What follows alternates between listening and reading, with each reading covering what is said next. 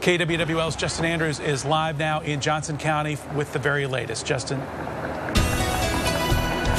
Yeah, Bob, right now it is a very quiet scene. We're at the intersection of 12th Avenue and 11th Street in Coralville. It's quiet right now, but I want to get into some of the video because it was a very active scene just about half an hour ago. I can tell you from the video, you can see here, there are police officers, there are the sheriff's office deputies, there are North Liberty Police Department, all centering their investigation around that home that you see in this video, that home in the back corner. I can tell you they've searched shed areas, they searched this neighborhood through woods, and again they have had a K9 unit out here.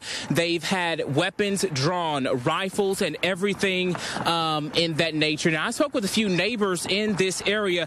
They tell me that this is not the first time they've seen authorities out here this week. Right now we don't know exactly why they're here. Police tell us they won't even tell us exactly why they're here, but I can tell you it was a very active scene. Now Bob, as we come back out here live, I want to give you a look at the home. I'm not sure if you can see it, but is a home back in the corner there. I can tell you police officers were going in and out of that home as they were trying to figure out exactly what was going on, because they won't even tell us exactly what's going on. We will stay out here, try to gather the latest information as we get it, and once we get it, we will definitely pass that information to you.